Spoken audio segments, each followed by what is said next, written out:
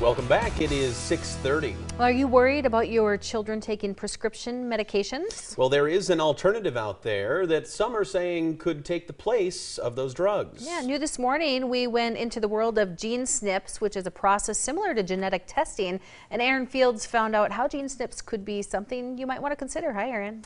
Good morning, Tim and Alicia. A gene SNP is a simple cheek swab sample that evaluates 48 of your genes. That sample then goes into an advanced confidential computer program, and then your healthcare professional looks at it over, and then it can help you select certain nutrients and fitness plans to assist with your child's health problems. And one of the interesting things, prescription medicines are not recommended as treatment. Instead, they focus on at-home remedies or other alternatives, and the process has been proven effective according to one local parent.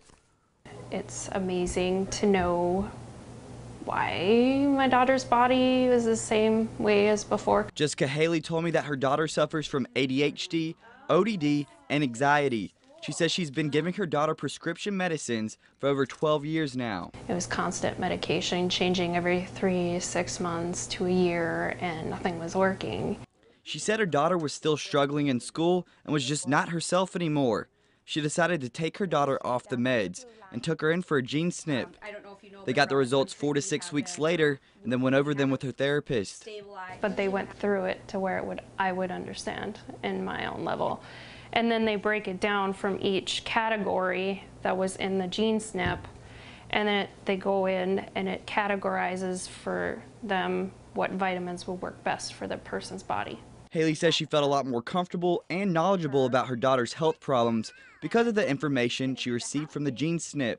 With the other doctor, not trying to be mean about health professionals, but her doctor just didn't quite understand everything, like you would say, and then he would go, okay, and then we'll just try this, and a lot of it just didn't work. Child therapist Valerie Myers is a fan of the process and says this evaluation can even help later on in life. It can help you now, it can also help you in the future, because remember, they're your genes.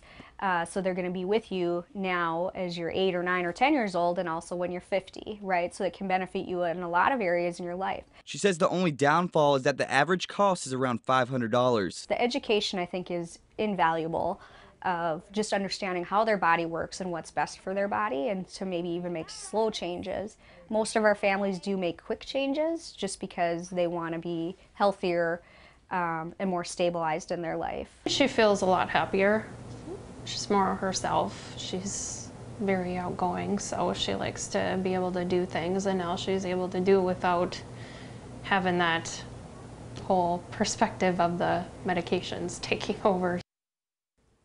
Myers added that none of the results go into the national database like other genetic tests, so like I said, it's completely confidential. And for more information about gene SNPs, you can check out our KX News website, myndnow.com. But Tim, Alicia, is a really cool process. I actually asked her if I could maybe try it out, and she was like, yeah, it's for people of all ages, so maybe all 3 of us can go in one day. That's right. Well, genetics is just amazing, and it's just in its infancy right now, so it's nice to have all the options, whether it be medication or the health alternatives. So. Exactly. Thanks, Aaron. We appreciate it.